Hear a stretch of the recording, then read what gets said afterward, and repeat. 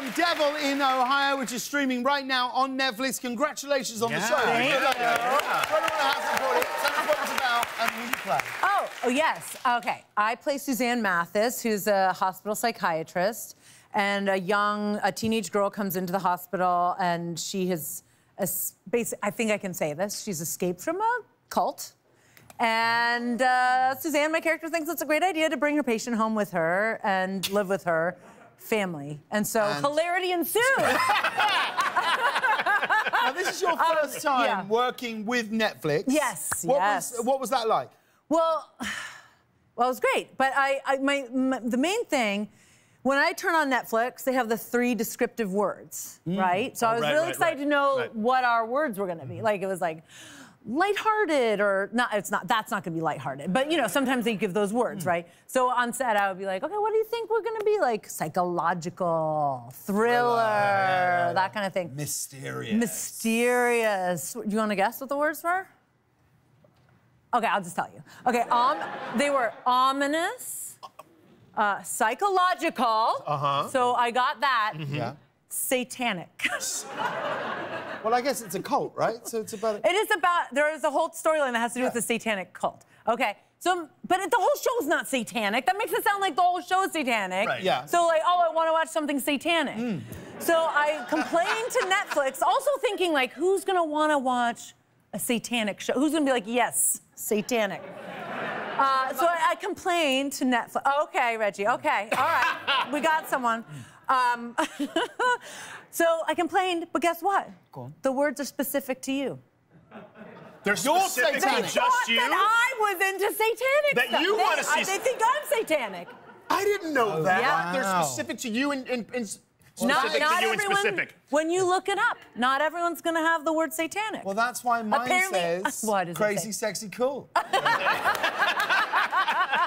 I just supposed to like that TLC album. Now, Keegan, you spent a lot of time working in the UK over the last couple of years. Yes. And while you were there, I really want to talk to you about this. You picked up a particular British food obsession. Oh, my gosh. Tell me, talk to me. What is it? Here's the thing. Everybody in this room, the second you have an opportunity to eat a Jaffa cake, bang, eat a Jaffa cake. Oh, there's British people here. Right? What are we even talking about? So I go into the Sainsbury's. The Sainsbury's is the, the supermarket, and I just go straight to the Jaffa cake aisle. And then one day, someone told me there's a thing that Jaffa cake makes now called a donut, and it's a donut made out of sponge cake on the bottom. And then there's, I don't know why I sound like Sebastian Maniscalco, but there's a sponge cake on the bottom and the chocolate on top, and then they have the orange. It's like infused with orange. We have to stop. I'm actually getting quite aroused. Reggie, do you have a question for our guest this evening? Yes, I do. Tonight's question goes to our guest today. If everything in the world for, let's say, 6 to 7 minutes transformed into sponge material, except for yourself, how would you take advantage of that period of time?